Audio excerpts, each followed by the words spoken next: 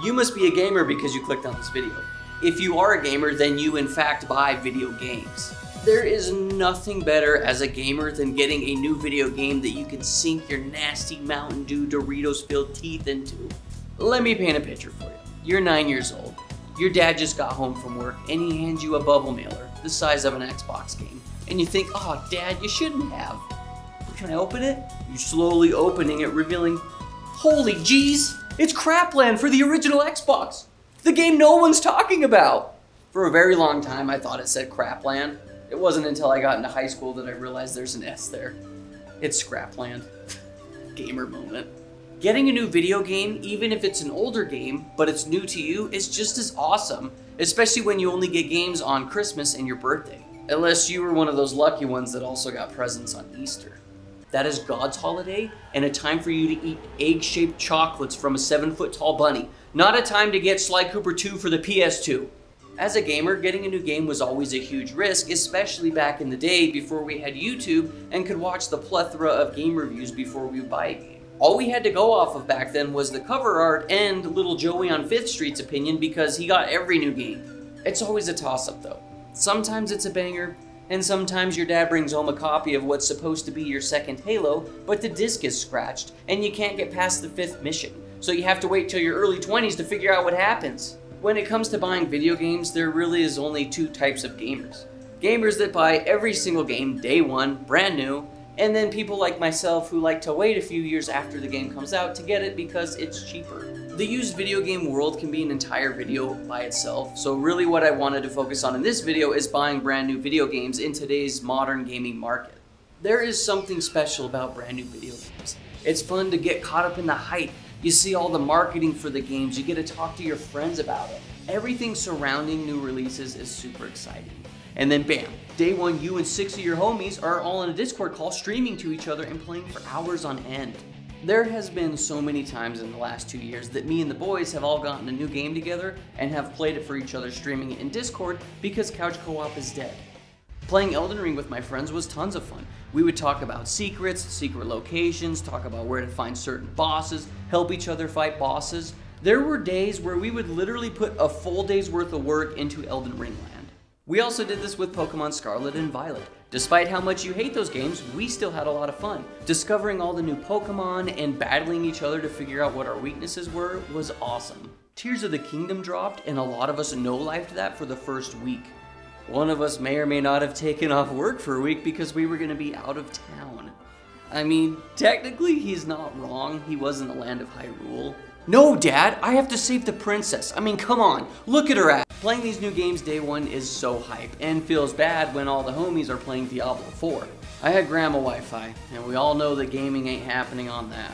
Even the experience of just going to the store and getting a new game is exciting. I've gone to midnight releases, and yes, it reeks of gamer. But everybody there is just as excited to get the new game as you are, so it makes the smell bearable. Now we're going to talk about the terrible things that comes with buying brand new video games and really ruins the experience for me and is kind of why I don't really buy new video games all that often.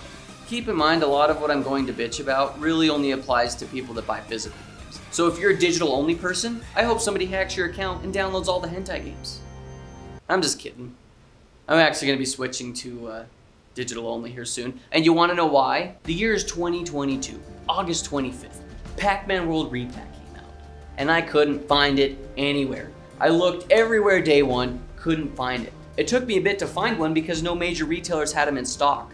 Probably because it's kind of a niche game. Could have downloaded it day one digitally, and it would have ran better on Steam. All the digital people are like, I already played it. Screw you. I got it physically. I can touch this. You can't touch digital. Oh, you should have pre-ordered the game, you're probably saying. Well, let's talk about pre-orders. The idea of pre-ordering games is so appealing to me, especially where a lot of games come with pre-order bonuses. You give a company some money with the expectations that day one, your game and all the little goodies are going to show up at your doorstep. But life doesn't always work out the way we want it to. In 2020, Mario 3D All-Stars came out. I had pre-ordered it on Amazon, and the day that it was supposed to arrive on my doorstep came and went, and no game showed up. And I had to watch all my digital-only gamer bros play the game without me. I got the game like 3 or 4 days after. I did, however, get one pre-order on time though, and it was from one of my favorite series of all time, Halo. Halo Infinite I pre-ordered from Walmart, and it showed up that morning on my doorstep. So I woke up, got my game, opened it, had all the little goodies in there, and I was able to play day one. Well, you should have pre-ordered it for in-store pickup. And yeah, that probably works most of the time, but the last 2 occasions I've seen have not. Cole and I were going on a trip, and he was so excited to get Persona 5 Royale for the Nintendo Switch because he wanted to play it while we were driving. The day came, we went to GameStop, and he went in there to get his game, and they said, "Sorry buddy, it ain't here, come back tomorrow." And then they called him the next day, but it was too late because we had already left. Thane pre-ordered Tears of the Kingdom, and one morning we were greeted with a motherfucker from his room. We went in there to find out that his precious pre-order had been delayed over the weekend. What are you doing, sir? Sir, is this about my delay, sir? My game got delayed to Monday? Yeah, now please stop filming me, sir. He suffered while the rest of us played Zelda without him. Except Cole, he shared. Cole pre-ordered Xenoblade Chronicles 3, and his pre-order was delayed, so Thane went and got it day one and let Cole play his copy. Pre-orders don't always show up on time, but if you're digital only, then yeah, you can just laugh at all of us physical nerds. I think the last straw for me, and really why I want to switch to digital only, was when the Metroid Prime Remake came out for the Switch. I looked everywhere for it day one. I couldn't find it. I looked everywhere for it the rest of that week and couldn't find it. It was like a month and a half after the game had released that I finally found a physical copy. The digital only people got to play the game a week early, and they didn't have to go to every Best Buy, Walmart, and GameStop employee and ask them where their gamer game is. This is another big reason that's got me like, man, I wish I had gotten a lot more games digitally, is this right here. This is my digital copy of Dark Souls for the Xbox 360. I had got this with Xbox Games with Gold back on the 360, and I can still download this on my Xbox One today and play it. Digital games are saved to your account, and as long as the console is backwards compatible with that game, you can re-download it anytime and play it. Obviously, Xbox is really good with backwards compatibility, and hopefully they continue this throughout all the consoles that they make. But even if a digital store is down, as long as you have bought the game, it's saved to your account and you can download it anytime you want. You don't have to worry about losing your discs or your discs breaking or getting scratched. But with all that being said, I also need to state that there are caveats with digital-only gaming. You have to worry about storage space, especially since games just keep getting bigger and bigger because of graphics. Woo! If you have slow internet, strap in because it's gonna be a while. But like this still applies to physical games where the disc is just the license that says you can play it and you still have to download the game anyway. This happened to me when I got Halo 5. I had gotten it many years after the game had released, so when I popped it into my Xbox One console and it said, "Wow, you can play your game in 50 hours. I said no, I pulled it out, and I didn't play Halo 5 for like 4 months after that. I've also been a paranoid little bitch when it comes to digital games, especially my Steam account. If Steam ever goes down, there goes my who knows how many hundreds of dollars I've put into it to buy all these games. I love the idea of owning games physically, but with modern gaming, I'm not even sure it matters. How many games have come out in recent times where there's a huge day one patch that makes the game unplayable if you don't get it otherwise? If you don't have internet, good luck, bro. You ain't playing. That brings me to my next large point that sucks when it comes to buying brand new video games, is a lot of games come half-baked or like not even baked at all. It's like the developers just threw all the ingredients in a bowl and then gave it to us raw. Cyberpunk 1927, Battlefield 2069, Pokemon Scarlet and Violet, which is probably the least offensive on this list. Redfall, Gollum, what a disgrace to the Lord of the Rings franchise. Let's make a game about a character that is essentially a guide dog. That's a great idea. Imagine being one of the gamers that got hyped for any of these games. You watch all the badass trailers, you get behind all the marketing, you pre-order the game, you talk about it with your friends, the whole 9 yards. You finally get the game, you pop it in, and wowie, a Taco Bell poop is more exciting than this.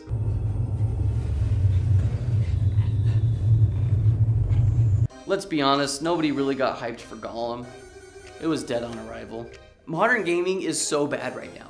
Like, why is it too much to expect a finished functioning game from a developer? Imagine buying a household appliance, but you had to wait for the manufacturer 2.0 patch. Well, geez, I can't wait for that blender patch to come out so I could make a smoothie. See how dumb that sounds? Even just saying it's stupid. It's false advertising when game companies show you this, but you get this. Getting new games is always risky, unless it's made by first-party Nintendo devs that make bangers like Tears of the Kingdom. I've been burned many times by these new video game releases. You vouch for these companies, and then they put it in your poop chute. To me, waiting a couple years for a game to come out is so much more appealing. It's usually cheaper, you don't have to pay retail price. If the game is broken, it gives the devs time to fix it. And if the game just sucks, you don't have to be the one that wastes your money to find out. Here is a perfect example of what happens when you wait to get a video game. Sonic Frontiers had released and it looked really cool. But at the time, I was playing through Sonic 06 and I was really Sonic'd out. So I waited, and a week after, I had happened to watch a beat 'em ups video. He told me that the game was 20 bucks cheaper. So by golly, I went to GameStop and I got the game for $20 cheaper, and they threw in a steelbook for me. I waited 1 week and I got all of that. Buying used games on eBay is really fun and easy too. The games are usually well below retail price, and when you get the game, if you don't like it after playing it, you can always resell it and get your money back. Digital games doesn't always work that way. Sure, they have refund policies, but it's usually with restrictions. I go thrifting all the time, and it's really fun to try and find hidden gems amongst the heaping piles of garbage. Garage sales are great, and so is Facebook Marketplace. So yeah, I'm a big fan of the used video game market, but it does have its issues as well. The retro video game market is pretty stupid, especially for Nintendo games. Sometimes if you're wanting to play an older title, you gotta shell out a couple $100s to play it. But once most gamers hit this paywall, they usually put on their pirate hats and they turn to the E word that purists don't like talking about, but have probably used themselves. I'm not paying $3 grand to play Little Samson for 30 minutes and hate it. There are so many issues with modern gaming and just getting new games in general. But when a new game comes out and it just hits, and you and all the homies got it, and the internet won't shut up about it, there's just nothing like it.